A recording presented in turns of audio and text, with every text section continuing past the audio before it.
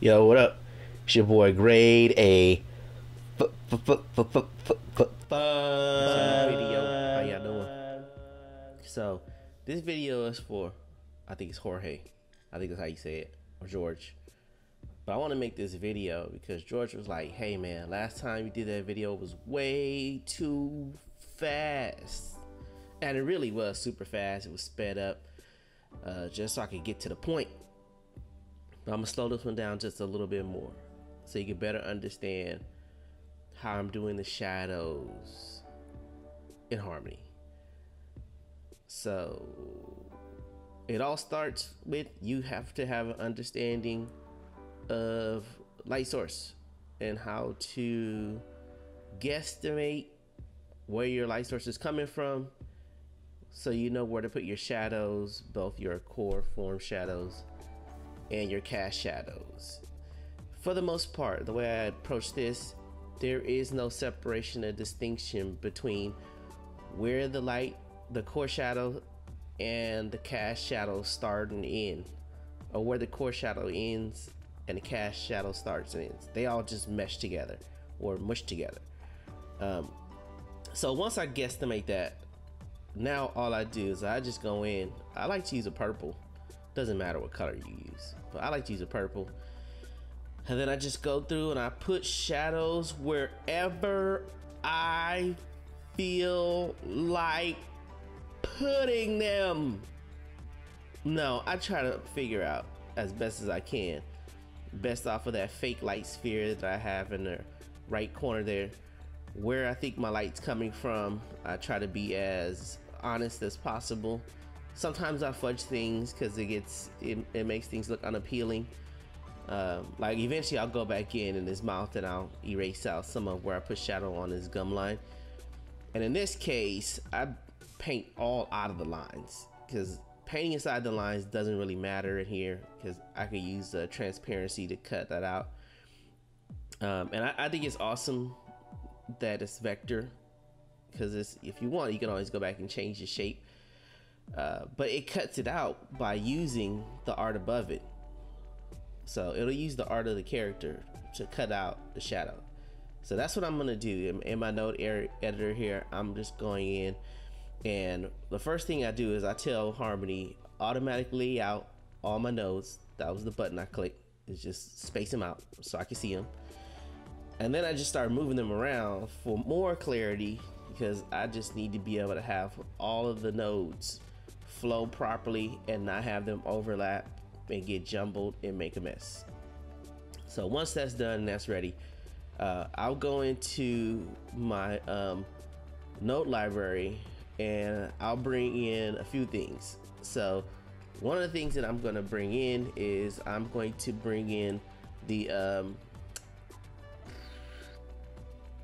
nodes so I can quickly do the shadow stuff. And then I'm gonna also bring in a node so I can do the blending. So the blending it's similar to Photoshop. Again, if you want to be able to do multiply, add, overlay, hard light, soft light, screen, any of those number of things. The only drawback is that when you're working in Harmony, you have to go from the preview to render. There are some other ways you can connect nodes that'll do the preview render for you, and you don't have to turn that on. I usually don't connect those nodes because I do a lot more animating than I do the final line rendering stuff. But since I'm planning on doing some of my own stuff this year, I'm trying to spend a little bit more time figuring out some of the way I want to finish the work. So that's the only reason I'm doing a lot of this stuff and just sharing it with you, just so you, if you're struggling with this stuff, you can go, oh, that's cool, I can do that. So I made a couple more swatches because what I wanted to do is I wanted to put a background in there. I didn't want to use a color card because what I'm gonna do is I'm gonna add some gradation to it. So I just made a swatch for just a blue color. I made that a layer by itself, and then I made another layer, and then I made another swatch that was just gradient.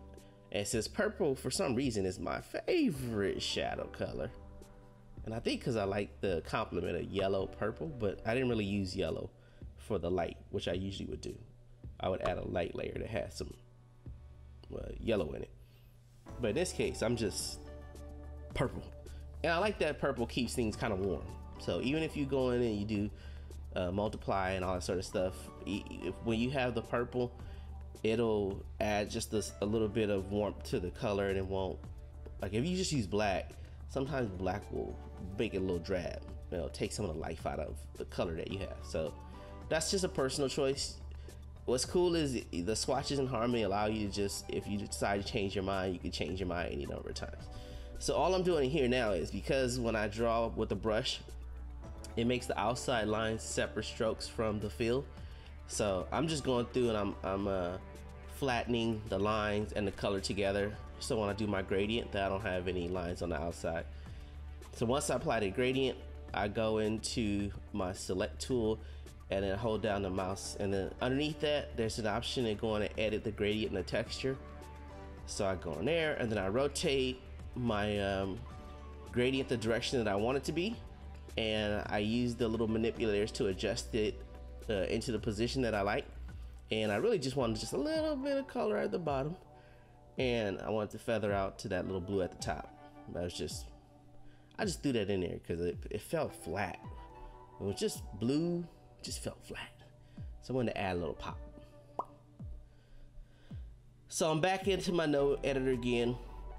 My node view. If you hate the node view, you could probably do most of your work, the original work, in Harmony, and then throw it in Photoshop or Sketchbook or mangas or whatever you use to do any sort of fancy stuff. I'm just messing with this stuff in Harmony because, again, at some point I want to do some animation and I want to take it to finish myself. So I'm trying to practice how I could do some finishing stuff inside Harmony and have it be able to animate and do all the work in here. So what I'm doing now is I'm adding a cutter. If you stay inside the lines, this step is unnecessary. But since I don't feel like staying inside the lines, because can't nobody tell me to stay inside the lines, I scribble all outside the lines and make a mess, and mostly because I plan on trying to do some of this shadow stuff really fast if I can. What the cutter is going to allow me to do is going to allow me to now cut the outside lines. So all I need to do is connect the cutter to the artwork. So in this case, I'm trying to connect it to the shadow, and then I'm using the character to cut in the mask part. So that first little box that looks like a mask is a mask. And so what I had to do is, when I originally cut it, it cuts the inside part and leaves the outside. So I just invert it, which is inverting the mask, and so then it cuts the outside and leaves the inside. So all I'm doing now is I went back in there, I erased out some of the upper teeth because it made him look like he didn't have teeth. So I went back and erased that to let the teeth shine through, and then it looked a little more appealing. It didn't look like a old man instead. So if you want, at this point, you could basically just say, I'm done, high five yourself, and call it a day.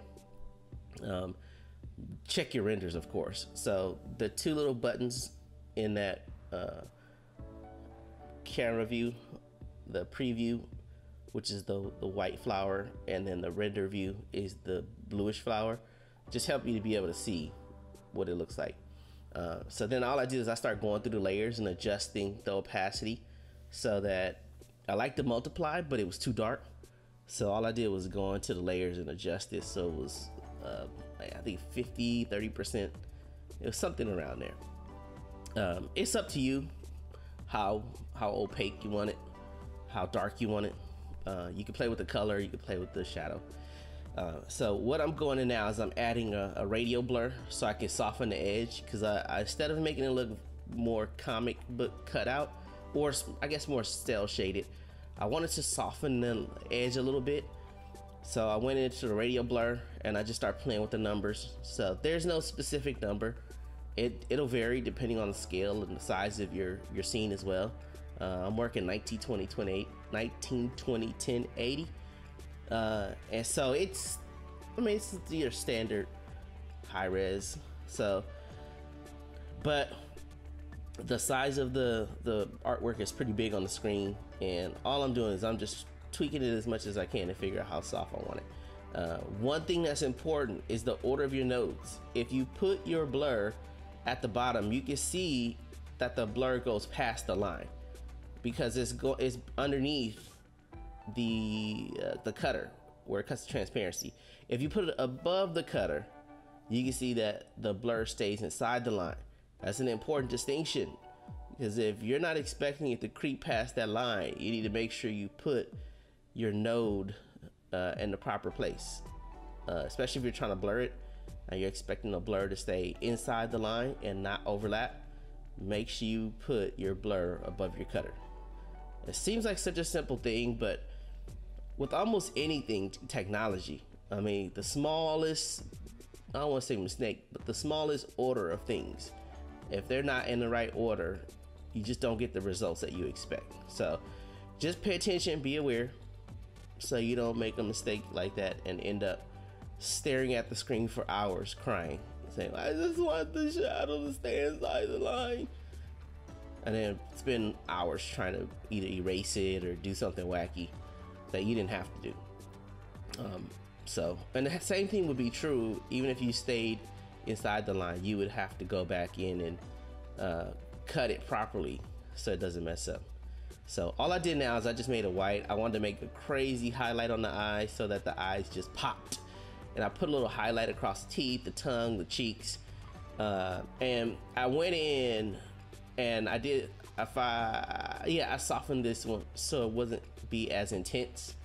So I would have a little bit of variation in the sort of lighting. So, and it's the same approach as before. I just went into the node library, brought in that blending composite, and then I brought in a blur as well, and then played around with the blur, played around with the opacity of the layer to try to get the results that I specifically wanted. So it's, again, like, none of this is rocket science after this. I mean, once you do it a few times, it's super easy. Like, it's nothing beyond like, I just can't achieve this. I will say that you can end up with a lot of connections, and you could potentially end up with a long list of things in your timeline. As long as you know what they do, it's not as daunting. But if you're unsure, I think Harmony does an amazing job with all of their online training, with all of their, the online training stuff, a lot of it is free. It's just time investment. And in addition, their manuals and online documentation, I mean, you could Google search that thing and it's pretty clear and easy to read, and you can most of the time figure out what you need to do from there as well. And there's a ton of people online that you could probably send a message and say, hey, how'd you do that? As far as I know, most people tend to be, pretty friendly, and they might even make a YouTube video like this. So hopefully this makes sense. I mean, the rest of this stuff is just going back in and adding additional layers. I added a couple reflected lights, so I'm taking some of the color from the heart, bouncing it onto the face. Then I'm gonna take some of the color from the shirt, bounce it on the other side of the face. And all it is just, I wanted to add a little more color variation, a little bit more volume to things. Again, not necessary.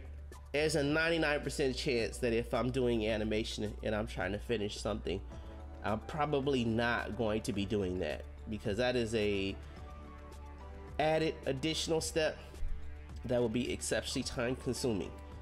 And even if you finished animation and you're like excited about finishing and you have to go back and do this on every single frame, probably not. Because as far as I know, there's no auto. I mean, there's probably ways you can offset your drawings, because I've seen people do it to make like reflected lights or rim lights. And it's just picking a color, offsetting your artwork, and then having it do a cutter to cut it out. So you would see like a rim light on the edge, and you can blur it if you want. But that's, I don't know. So that's how you make the shadows. If you have any other questions, let me know. Hopefully Valentine's Day was good for you. Thank you for watching this. subscribe. Grady Fun. I'm out.